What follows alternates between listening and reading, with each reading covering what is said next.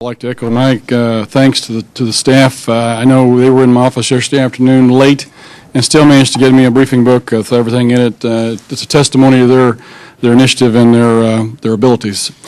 Thank you, Mr. Chairman, for holding another hearing on the important topic of ensuring that our senior citizens have access to the best available durable medical equipment, supplies, and services as offered by small businesses.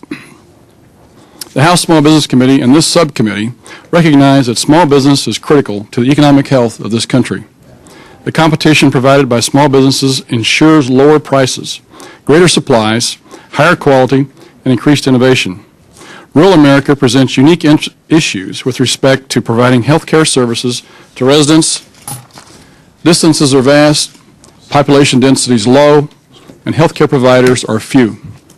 More importantly, small businesses play an almost irreplaceable role in providing health care services in rural areas. Without a robust small business sector, the ability of other businesses to provide quality health care to the employees would falter. The result will be a diminishing of the economic well-being of rural areas because employees will not locate in areas where they cannot get adequate health care. Policies must ensure that all Americans, wherever they live, have access to the highest quality of health care, whether that is the services of surgeons or suppliers of slings for patients. In 2003, Congress mandated that the Centers for Medicare and Medicaid Services, or CMS, institute competitive bidding for the provision of durable medical equipment supplies. Implementation of this program has raised significant concerns with small businesses. In fact, the concerns were so serious that Congress acted to delay the implementation of the bidding program that was to go into effect on July 1, 2008.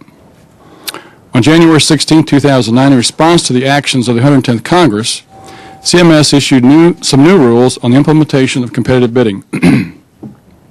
I'm very interested in hearing from the suppliers represented here today whether the concerns that led to Congress to action last July have been ameliorated by subsequent administrative decisions by CMS. If those concerns have not been allayed, then I'm interested in hearing what potential problems will exist for the small businesses that are involved in providing durable medical supplies and equipment to America's senior citizens. Finally, I'm interested in hearing what improvements can be made to the competitive bidding process that will reduce any adverse consequences on small business.